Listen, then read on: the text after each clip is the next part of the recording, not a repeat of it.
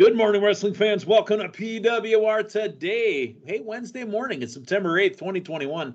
The man they call Meathead and the returning, the lovely, the Linda K. Good morning, Linda. Good morning, Meathead. I'm still riding high from a kick-ass Fozzy show here in the Milwaukee area. Nice. Now, we all know that Chris is obviously singing Judas out there, but give me some of the other radio hits that he popped off. Well, the current single, Sane, which I heard a lot on Octane. I haven't heard it so much on our local rock stations. We don't have as many active rock stations in the Milwaukee area. Yeah, definitely on that we Octane. I've used heard to. it there. Yeah, and Burn Me Out, Painless, Sandpaper, a hit from many years ago with M Shadows and Revenge Sevenfold. Yep. And yeah, I can go on and on, but I will say the best part of this Meathead. So I saw Fozzy earlier this summer at Rockfest up in Cadet, Wisconsin as well. He was on the main stage, or the band, excuse me, and it was cool, but they had an earlier slot with, fans that may not know as many Fozzy songs. Sure. But when you bring Fozzy into a small, intimate venue filled with not just rock, but wrestling fans, of course, and everyone around you is singing every song, I was rocking it out. And of course, the energy from Jericho himself, like it was such a good time. It was so Nowhere much fun. to Run, by the way, that came out after Judas was one of my favorites. Yes, Nowhere to Run definitely was played as well. And of course, everybody's singing Judas. That was just fun too. So anyways, it was a great time. Thank you for, carrying out the show last night. Thank you, Matthew, for filling in. I am back and here to talk about NXT this morning. Yep. Hey, let's do a little segue off of NXT before we talk about NXT. Kevin Owens had fueled some AEW rumors and speculation when he put out a tweet that literally had these numbers: 43.8791, 103.4591. Before we talked about it off air, would you have had any idea what that stuff is, Linda? Sounds like a lot of different radio stations. Yeah. Welcome to 43.8791, the Rockin' PWR. And we're back. No, those are coordinates. Those are planetary coordinates, and they're the coordinates of Mount Rushmore. So there was a stable group, faction, family in ROH with Kevin Owens and the Young Bucks that was called Mount Rushmore. Is Kevin Owens saying, boy, he's jealous of how everything looks so awesome with Adam Cole Baby showing up on Sunday? Or is he saying that he's going to meet them there once his contract's done? Speculation, go. I would say that's a hint, but if he's still in contract, I don't know if he can quite hint that much. So I am going to go with him just showing praise, not jealousy, but praise to his former Mount Rushmore teammates. Yeah, I'd say love, praise. Yeah. Those are definitely love for his boys. Yeah, but playing along, if you will, with obviously Pro Wrestling World being hot right now. Instead of tweeting out an old photo, why not put some coordinates? Let's put a little play, make people think, like, what is that? Let them figure it out. Just get more buzz. Yeah. Regarding him and his former. So again, right after All Out, AEW had that press conference, and they talked to Adam Cole as well. And Adam Cole threw a little bit out there that just makes us love Adam Cole even more now, and Britt Baker. Adam Cole's mom was at the show only because Britt made sure to get her to the program. How awesome is that Britt's doing all the work? Even though she's got a title defense that night, Britt is the one making sure that mom gets to the show. That is tremendous. I mean, again, just seeing her utilizing his move in her match. We said the signs were there. I didn't even think about Adam Cole being out later in the evening, but that is awesome. I'm happy for both of them. And yeah, she's doing it all, even the planning. But I will say, as a woman, sometimes we do a lot of the planning. Not saying men can't, but I see her following through, if you will, to make sure his mom could be there to see his special moment. Nice. All right, let's talk a little NXT from last night, okay? We've got really, technically, Linda, this is the last of an era. Next week on NXT, we will have the marriage of Index. We will have the new multicolored NXT logo starting. And music. Seems like music. Everything next week. So is this the last night of an era? The show starts off with Ember Moon taking out her frustrations on NXT newcomer Kaylee Ray with the win over Ember Moon. Yeah, I do want to see rejuvenated, revitalized Ember Moon. I love how later in the episode she got to let out her frustrations about how the last 3 months have been for her, and that we're I mean, gonna. honestly, her partner bailed on her too. Yeah, she lost her partner, lost the tag titles, and was been on a losing streak. With her going back to NXT to get that, revitalization. I'm going to use that word that I'm not sure is a word again. And and it worked. She became a tag team champion. Yeah, she was TCB. Mm-hmm. But since that's no longer happening, I wouldn't mind seeing another reboot of Ember Moon. I love her. I mean, she's very talented. I wish she got a She's a stronger ball of run energy when is she what was she on is. Raw. Yeah, I liked, let's bring back more of the werewolf gimmick. I Yeah. like that. Bring back the red eyes and just more of that look. And I don't know. That's what I would like to see. Unless She they're seems completely a little change her. lost. Yeah. Yes. A So little unless they're lost. gonna completely repackage her, I wouldn't mind her going back to what we mainly knew her from her early NXT days. Sure. Now, going from somebody that seems lost to two people that found each other. See what I did there? We get a sneak peek of what's going on in Indy Hartwell's bachelorette party. You've been to bachelorette parties. I've heard of bachelorette parties. I've been to bachelorette parties, but is this a normal bachelorette party? I mean, maybe the start of one when you meet up to eat together, but no, not quite. But no, not a lot of cattiness at him. I think that part was probably indulged. Yeah, I would hope not the cattiness at most bachelorette parties, but it looks like they didn't quite have the amount of cocktails in yet because I feel it would have been much more rowdy. Well, it was pretty bright in there, so it had to be daytime. But hey, you can do brunch. Why not do your bachelorette party during the day and get things started? If you know what I'm saying. Gotcha. Carmelo Hayes and Santos Escobar with the win due to, we'll call an interference, right? Because Lopez attacked Hayes outside. She looks like she's going to be a force to reckon with. Yeah, it is great evening out the odds, the numbers with what's going on between Legado del Fantasma and Hit Row. So yeah, I like it. I like it. Absolutely fantastic.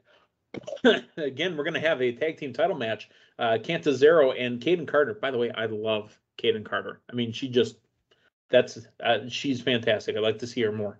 The Pediatric Cancer Awareness Month is going on, obviously in September. Connor's Cure, Connor the Crusher, all that stuff is happening as well. Now, the Creed brothers, a brand new addition to the Diamond Mine.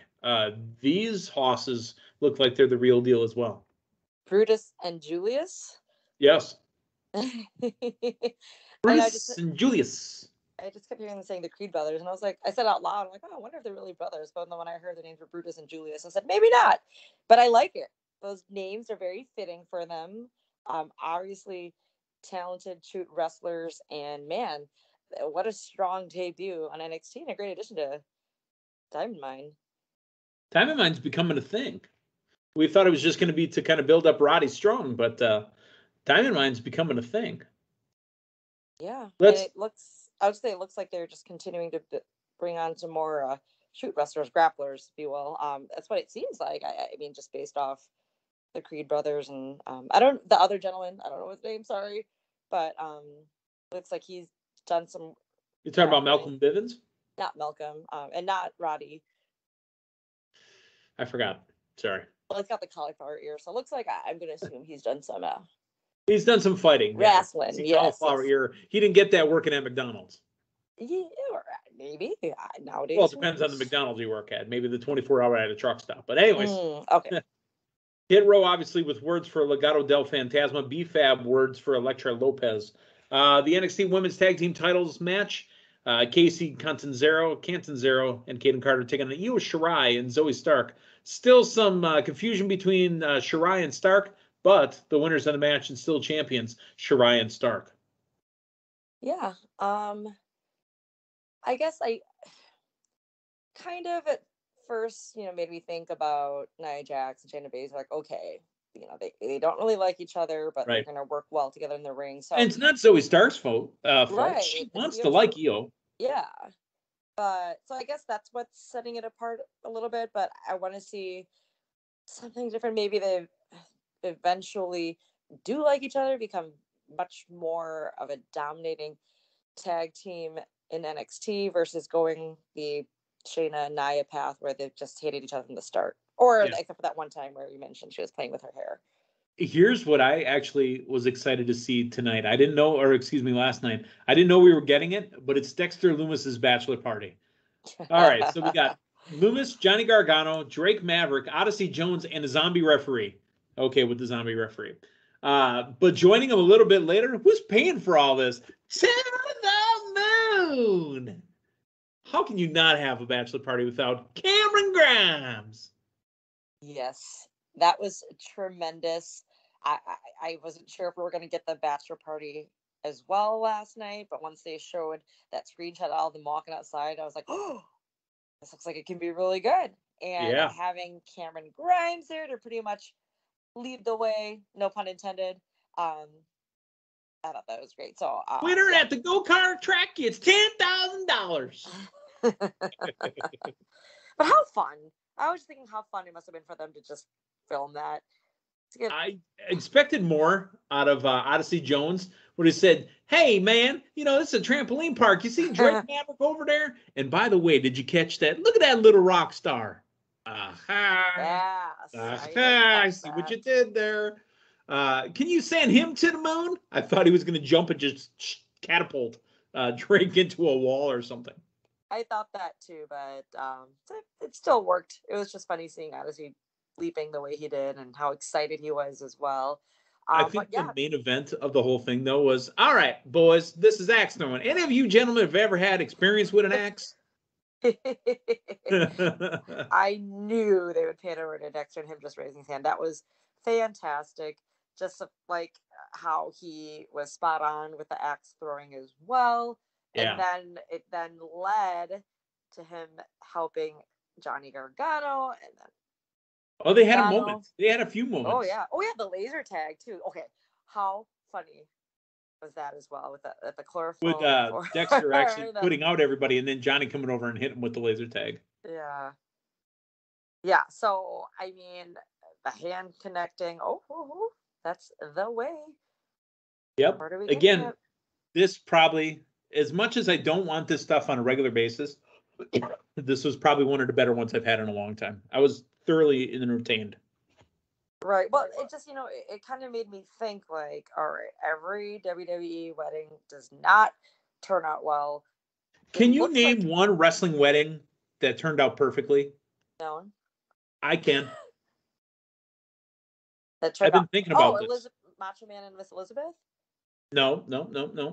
Because wasn't there still something with that one anyway? Perhaps. It's a friend of the show. She's one dirty bitch. Oh. She married Eric Young. Yeah, EY. There was no shenanigans at the end.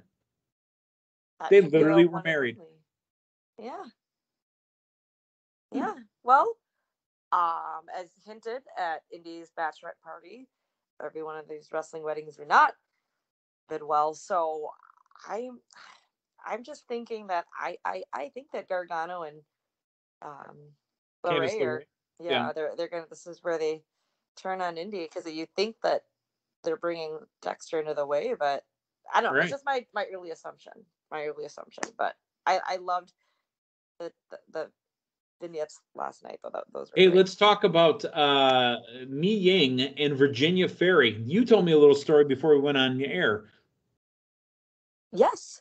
So it was Mei Ying's in-ring debut last night against talented Virginia Ferry. Saw her face, so I'm like, wait a minute. Hold up. Wait a minute.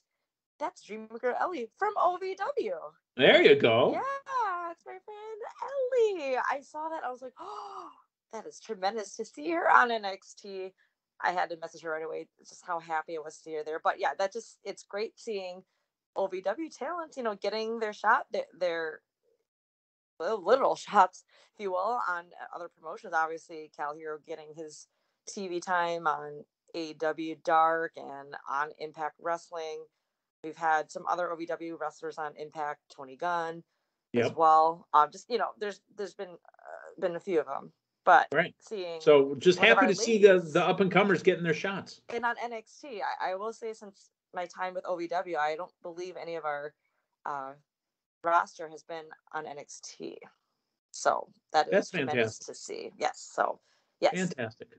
LA Knight driving around in his convertible. They're talking about the four-way match that's going to determine the number one contender. LA Knight looking like $1 million, pun intended there, as he's driving around talking about, hey, don't start crying, don't start whining as I slap around your 3 NXT fan favorites as I become the number one contender. Good stuff from LA Knight. Mm-hmm. Yep. Can definitely pull off that whole superstar. The only drawback on LA Knight, and I can hear it. I don't know if I put this in your ear, you'll ever forget it. But when you listen to LA Knight talk, what is his cadence? Who does he sound like? Cadence. His cadence, his way of speaking, his mannerisms. Who does he remind you of? A future WWE Hall of Famer. Do you feel electrified? Do you feel like he's the most entertaining man in sports entertainment? Oh, Dwayne. Does he sound like a Caucasian Rock? Now I got to close my eyes and picture this here one moment. Because whose game? LA Knight's game. Yeah, talk to me. Yeah. There you go. I can see that. Like I said, you won't unhear it now. Then the next time you hear him talk, you'll be like, I get it. Yep. So that's the only real knock on LA Knight. I still love LA Knight. I think it's absolutely fantastic. Mm-hmm. You just don't like his theme music as well. His theme music is god-awful. Sorry. NXT Tag Team Championships main event, Oney Lorcan and Danny Burch taking on MSK, the champions.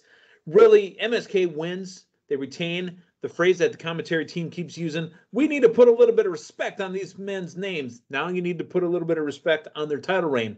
But nobody was going to give any respect to Lorcan and Burch because Pete Dunne and Ridge Holland broke up the band. They attacked him after the match because they didn't win. Well, I mean, I feel with Pete Dunne not being in the fatal 4-way match for the NXT championship, I feel this is another way to kind of get him more in the limelight, putting him into a new tag team just with Ridge Holland. I think this can work. I thought it was good business. Yeah, I like Pete Dunne. I mean, he looks great since returning, and I do want to see more. He's got that edge, and I feel like he can definitely get back into the heavyweight title reign. But in the meantime, putting him in another tag team, him and Ridge Holland, you got a lot of technical background, you got a lot of strength and size in the other. Yeah. I think that it could work out really well.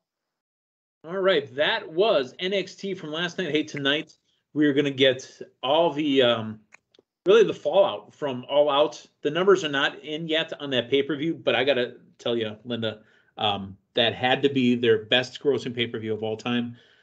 Probably the best show I've ever seen out of AEW in their brief. They've been around longer than 2 years, right? But I call it as in their TV time. So when they debuted on TNT, that's the history I'm talking about. And right. Unbelievable.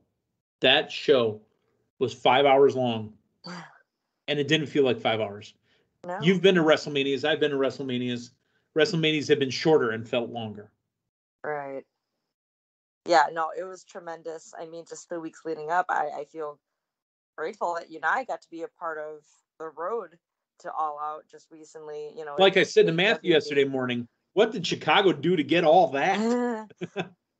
That hot crowd, I don't know, it draws me. But yeah, I did hear you guys discussing the other huge moments in wrestling history that took place in Chicago, and I was like, man, that is true.